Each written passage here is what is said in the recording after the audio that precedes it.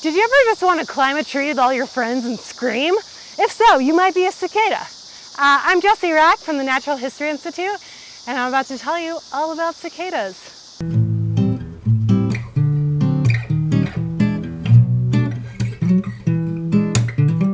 Do you hear that sound in the trees? That is cicadas. They're very indicative of summer. If you live in a region where they come out, especially in Arizona, they often signal like, oh no, it's about to get really hot. This is why. So cicadas on purpose go up in the trees and call in the hottest part of the day. And this is because it's a strategy to avoid predators. Not everybody's out right now. Most things are not out, and so they're safe. So who is making the noise and what is the noise? So only the males call, as in many animal species, right? So the males are up there calling for the females. So the sound that cicadas make, primarily the loud noise you hear, is created by vibrating special membranes called tymbals. So these are on their abdomen, kind of like on their back, you can imagine. They vibrate these organs, and it creates, and because their body is essentially hollow, it creates a really loud noise, like much louder than you would expect.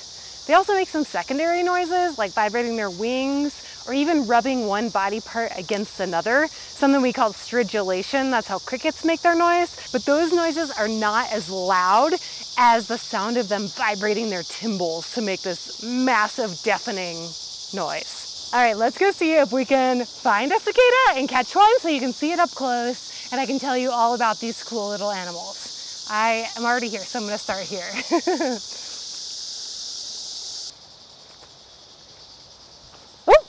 No, that's not a cicada.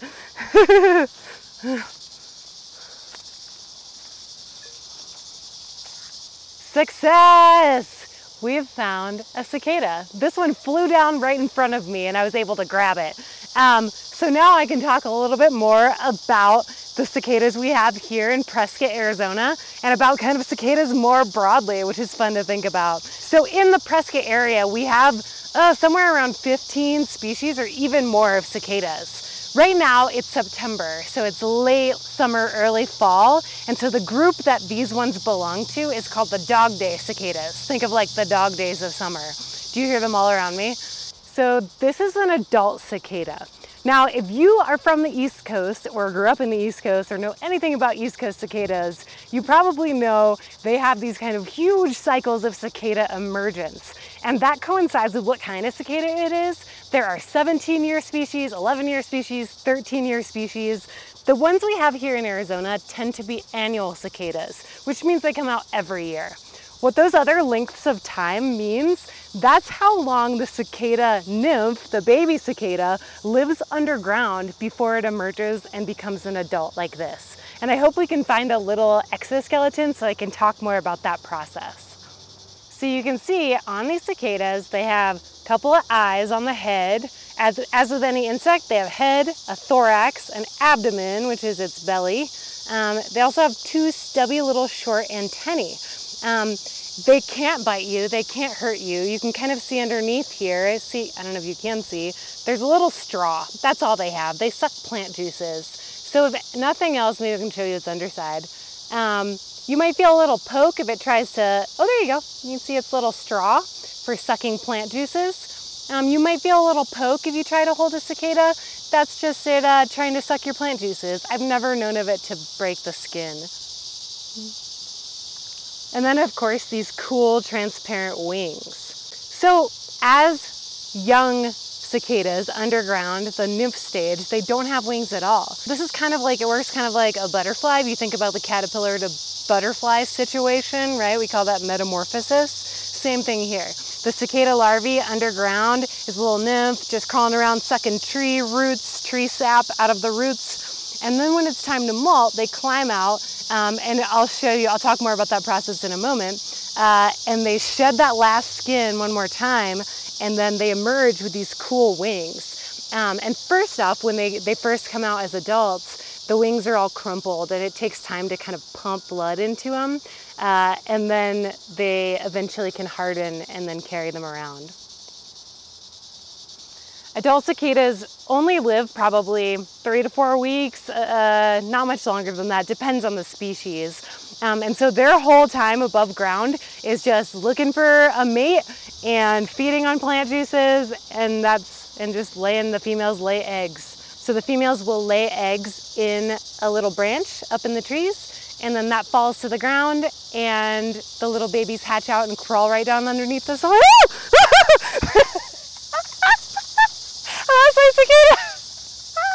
That was all I needed. On the hunt for cicada exoskeletons.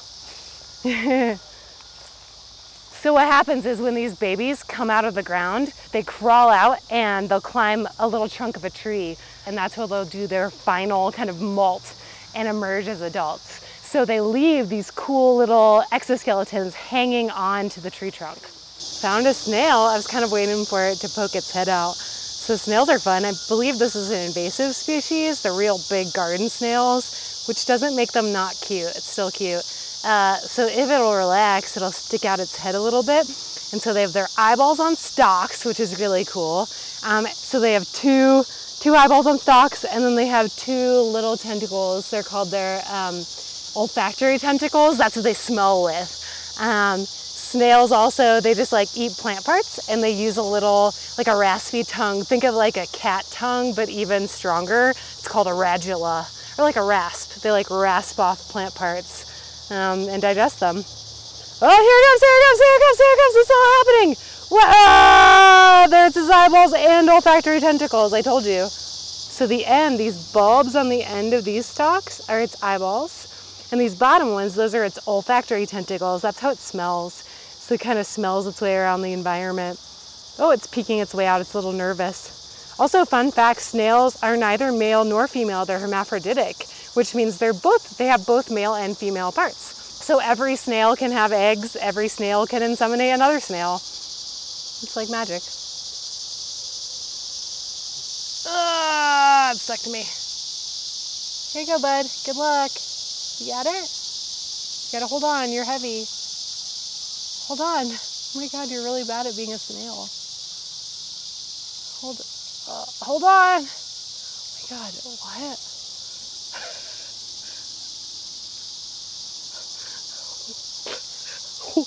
It's so long. Oh look, there's poop coming out. That's where it poops out of. The poop hole. I don't know what it's called. Maybe a cloaca. Coming up on October 13th, we have a snail talk. It's called Getting to Know Your Slimy Neighbors, Arizona Native Snails, by Arizona Game and Fish's snail guy, Jeff Sorensen. So here we have a cicada exoskeleton. That is not a living being. It's just the shed outer skin, if you will, of the cicada nymph as it crawled out of the ground. It climbed this tree, and then the adult emerged out of its back. So let's talk about it. So baby cicadas live underground for a long time, proportionally much longer than they live as adults outside of the ground. So in the East Coast, there are species that stay underground for years and years, sometimes up to 17 years. When they're ready, they crawl up out of the ground, grab a hold of something, and the back of their skin splits open. So I'm saying skin, I don't really mean skin. It's like their exoskeleton. Like we have a skin that's very stretchy, and it grows with us. So as we get bigger, our skin stretches. That's not true for insects. It's also not true for things like snakes, right? In order to get bigger, insects have to essentially take off their exoskeleton and then allow themselves to grow. So they're soft underneath. And this final molt, so they do it several times as they're growing. They'll just like keep shedding their exoskeleton to get bigger, like a snake does. This final one is the important one because when they come out, they have wings. Evolutionarily, cicadas live underground for most of their life because it's just the safest place to be. There's not that many predators under the ground that could eat a giant bug like this. They grow a fresh skin underneath, or a fresh exoskeleton underneath that's really soft, and they take this old one off, and then the soft one they can grow until it hardens, so they can get a little bigger. Yeah. Another cool fact, I don't know if you can see it, I'm gonna kind of like pop this open a little bit. Do you see those weird strings in there? Can you see those strings? So that's interesting. That's actually they come from the insect's trachea. So essentially it's lungs.